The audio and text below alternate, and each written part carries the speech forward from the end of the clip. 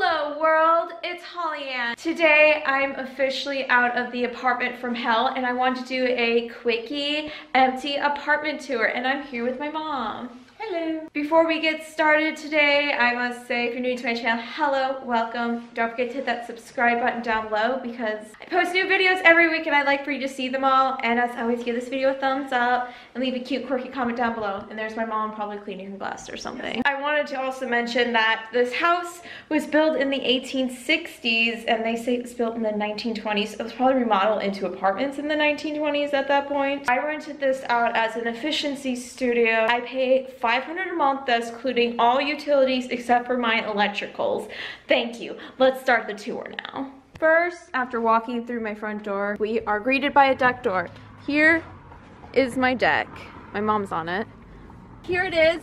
It's pretty big for a deck for an apartment. I mean, I'm like 5 feet tall and this is me on it. Got plenty of room. I can grill out, have a chair. Too bad I won't be doing that because I'm leaving. Square. Then we turn our butts right back inside because it's freaking 2 degrees outside. And we are greeted by my broken storm door. Wow, it does not close. That's like a $400 repair. Hopefully they don't put that on my deposit. It wasn't my fault. It was like that when I moved in. Then we are greeted by the entire living area.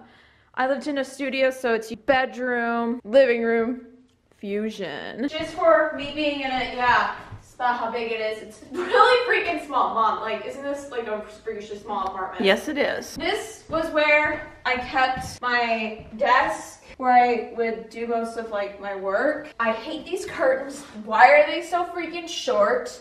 I always felt like my one creepy ass neighbor. I always feel like he's watching me through them curtains. Then I had my bookshelf right next to my desk. I kept my bed right here in this little alcove area. Yeah, that's a good word. I kind of hated it though because I have a day bed and it would not be up all against the wall and all my little pals would just constantly fall behind my bed and it was so annoying. I wanted to put a table right here. I never got around to it though because I just didn't live here for very long. I wanted to show off the fact that I do have a radiator, which may seem kind of retro and annoying, but it means I don't have to pay for heat, and I'm one of the few tenants that actually is able to adjust theirs. A lot of them have the knob broken off. Then from the radiator, we swoop over. There is a huge walk-in closet. Actually, it's not that big. We have a thing.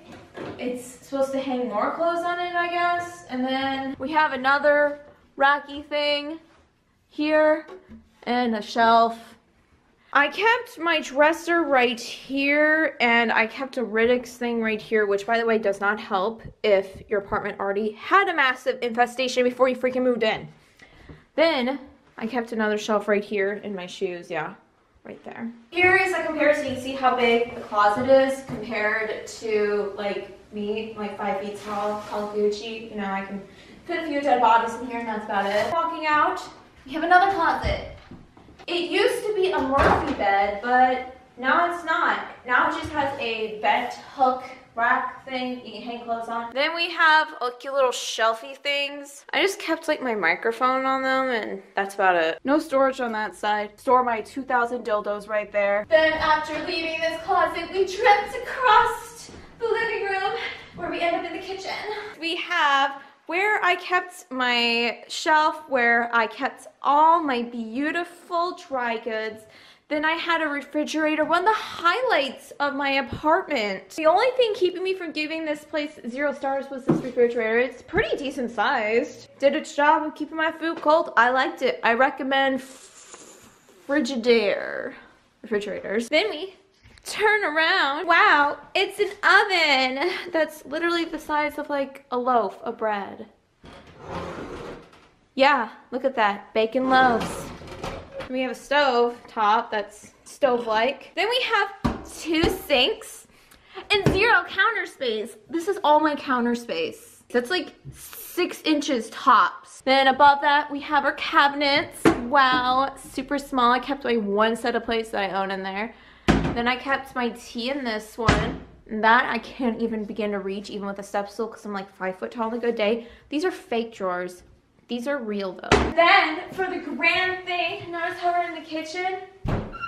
Welcome to the poop room. Wow, look at this beautiful bathroom. Ooh, tile included. Oh, hello me. Here's the mirror. Had vanity lights. The landlord did not provide me with light bulbs, so thankfully my mom did. And it has the shelf thing. This one is very janky. I did not do that. There's a little thing you put more stuff. This is a fake drawer. These are real at least. Then we have a toilet. You know, you poop and pee and stuff in there. We have another radiator too. This one's like half the size. I kept my little salt lamp nightlight right there. This is the bathtub. It's really freaking tiny. Yeah, if you're like average height, good luck taking a bath in here, loser. By the way, I also want to point out who did this cutting job for these knobs. Terrible job. You failed shop class.